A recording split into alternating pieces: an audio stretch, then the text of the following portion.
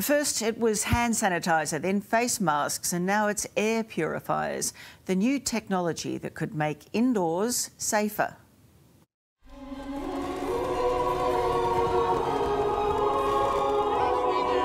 Who would have thought scenes like this would ever feel foreign and somewhat frightening?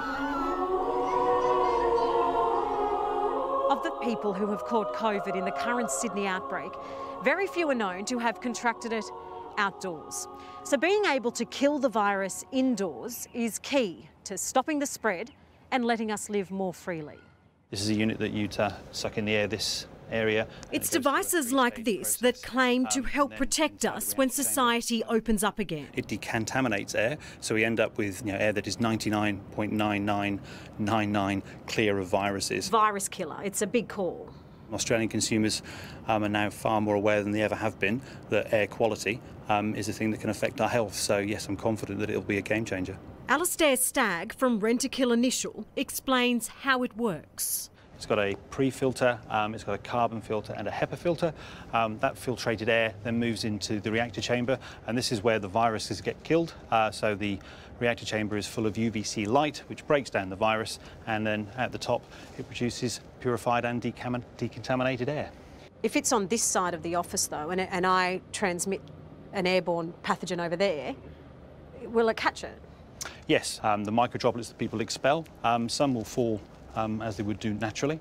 But the good news is that the airflow this creates, it will keep circulating the air, so circulated air, fresher air, and therefore less risk of transmission of disease. Alastair says COVID has brought our attention to a global air quality crisis, made worse by the introduction of the highly infectious Delta strain. We're 19 times more likely to contract a virus or a cold or a nasty, if you like, in an environment like this, indoors, than we are externally.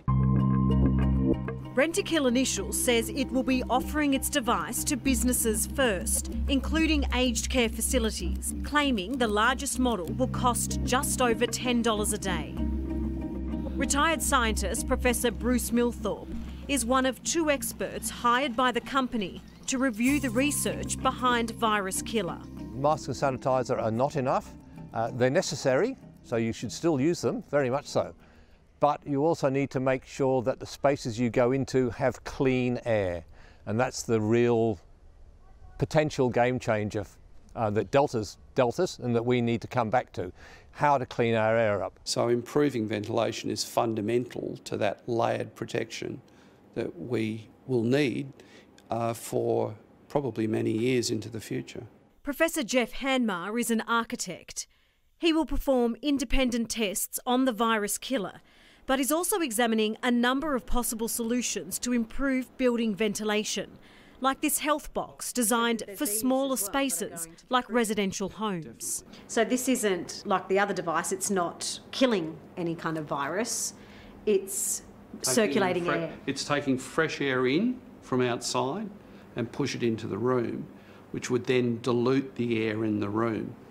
What it would mean is that you would have more air in the room, the concentration of any pollutant would be reduced.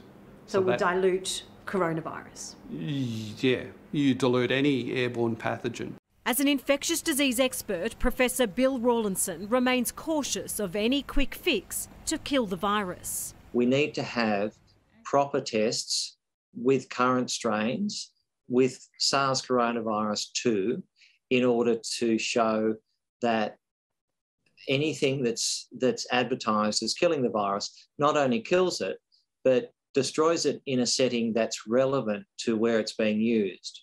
Professor Rawlinson says testing in a lab setting is very different to how we interact with the virus in the real world.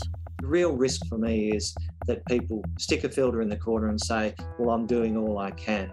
And that's not a good thing, because if it reduces all those proven things that reduce spread, then that's actually an adverse outcome. On top of QR codes, mask wearing and vaccination, there are calls for better ventilation to join the list of daily health advice. Already in Belgium, we've seen the government introduce requirements for CO2 levels in bars and restaurants, And I think that type of direction is a sensible way to go if the government's serious about making things safe as we reopen.